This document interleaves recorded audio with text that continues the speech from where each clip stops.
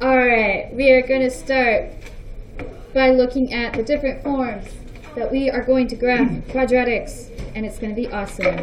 And we are going to start with my favorite form, the vertex form. On the inside flap, that is where we're going to be doing our writing. The vertex form takes on this form. This is when we're going to start using our colors. It's going to be y is equal to, because we always graph what y is equal to. We are going to pull out our first marker. Y is equal to a. Not just a. Is equal to a times this whole little quantity that is squared.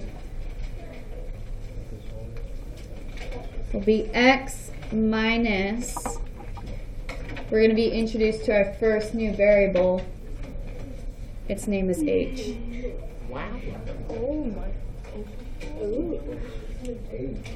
X minus h, and that is all squared, plus k. What color is that?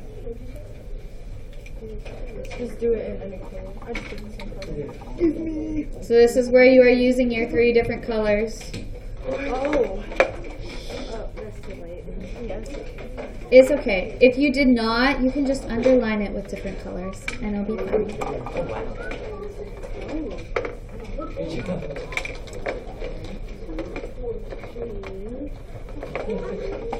Our a value, the sign of our a value determines whether our graph is going to be concave up or concave down for all forms.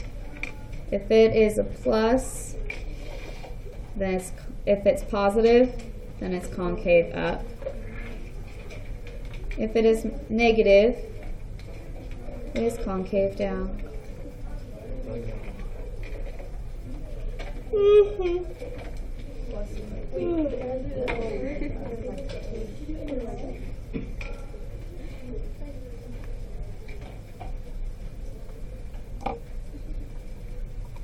When you guys were doing your characteristics of quadratics assignment, some of you found out in order to change where our vertex was, we moved the x by this many, and we moved the y by this many.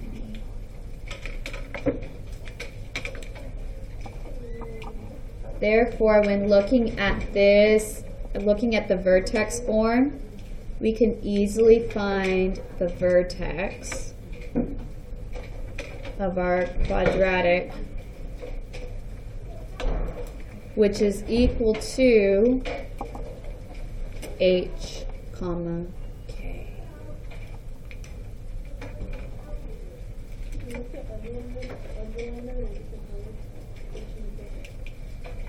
So if you wrote this equation in one solid color, I would like you to underline these bits in 3 different colors. So your A should be one color, your H should be a second color, and your K should be the third color.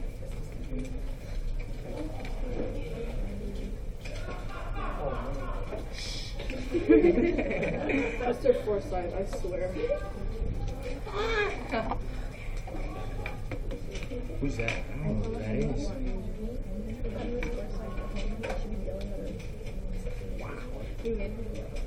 All right, are we ready to move on to our second form? Yes. All right. Oh, wow. Our second form, we're actually going to skip down to the bottom Whoa. and go to intercept form, Wow, that's crazy. because intercept form is cooler than standard form. Wow. You know what? I disagree with your opinion. Save the best for last. Yeah, Josh. Always the best for last. We always start with y is equal to. Write that one in pencil or pen. Y in intercept form, this form is going to look somewhat similar to what I've been asking you guys to do with polynomials lately. We still have our A, but now it's equal to A times 2 factors. What do you guys think are going to be in our factors? I don't know. Something with X. Something with X. H and K. Oh, plus H plus K. Not quite. Minus This is going to be different. Normally we like our positives, but in this case we really like our negatives. There'll be X minus X1 and X minus X2. Are those the same colors? These are in the same 2 colors because these are our x-intercepts.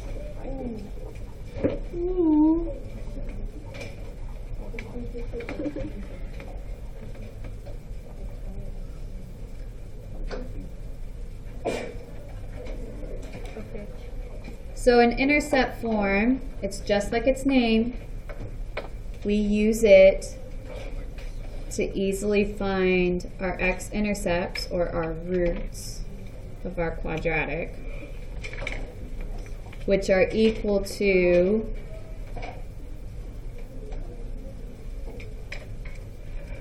x1 comma 0 and x2 comma 0.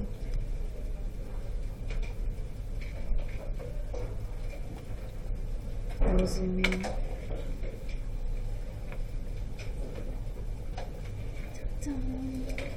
Oh, wow. Whoa!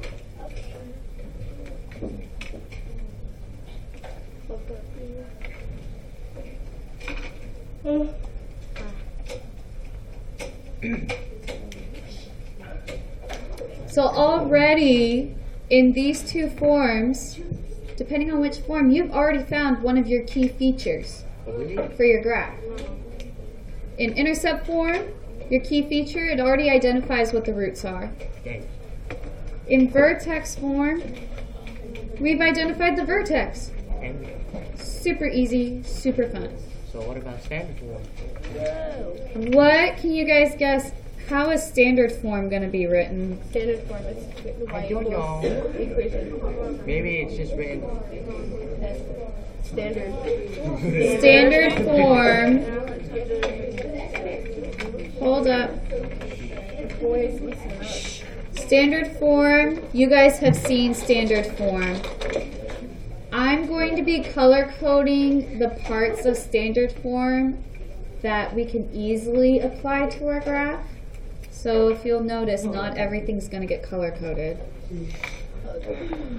Mainly, y is equal to a times x squared plus bx. Notice I did not color code the b. To this day, I still do not know what b helps us do immediately in graphing. Plus C. You guys have seen this before. It's beautiful, but really awful to graph in.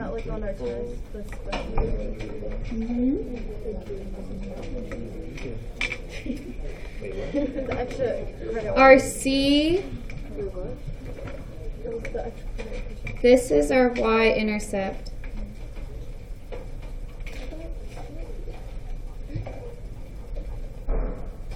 I'm sorry. You can't I will see. zoom out. There we are.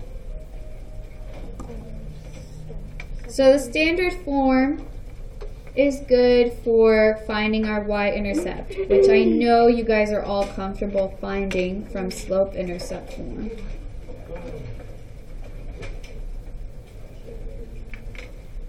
Our y-intercept is 0, comma C.